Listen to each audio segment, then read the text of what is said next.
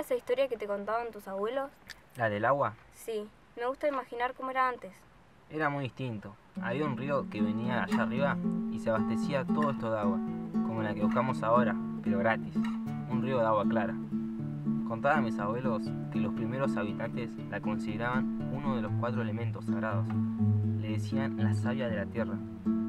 Era una época donde los animales y las plantas convivían con el hombre. ¿Árboles? ¿Animales? Sí, el árbol era como un suyo de ahora, pero mucho más grande, con muchas hojas. Y un animal era como una forma de vida que vivía como nosotros, dependiendo del agua. Luego unieron otras culturas donde el agua se contaminó y dejó de ser cristalina. Se estancó y ya no se pudo tomar, porque la gente comenzó a enfermar y los animales a morir. La naturaleza comenzó a cambiar, todo se contaminó. Tendríamos que haber sido como los pueblos originarios, que cuidaban el agua y no la desperdiciaban, no la contaminaban. Hubiéramos hecho eso. Sí, hubiéramos cuidado mejor. Mejor vayamos bajando, que ya debe ser hora de la repartición del agua. Mejor, porque si no, no vamos a quedar sin. A veces no llega para todos.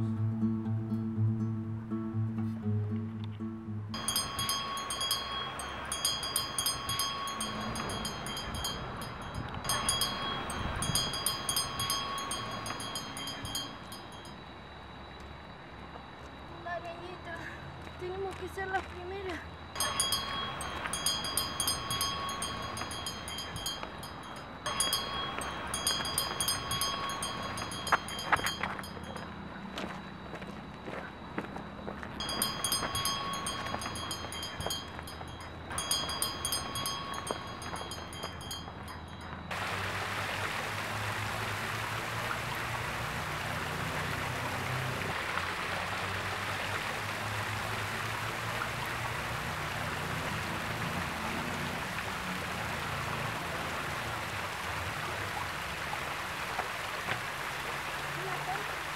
Una fiesta con familia, señora.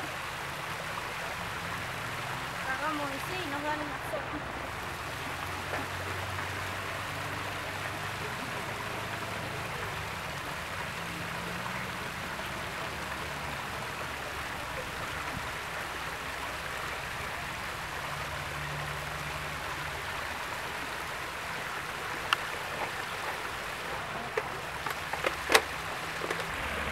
¡No hay más agua!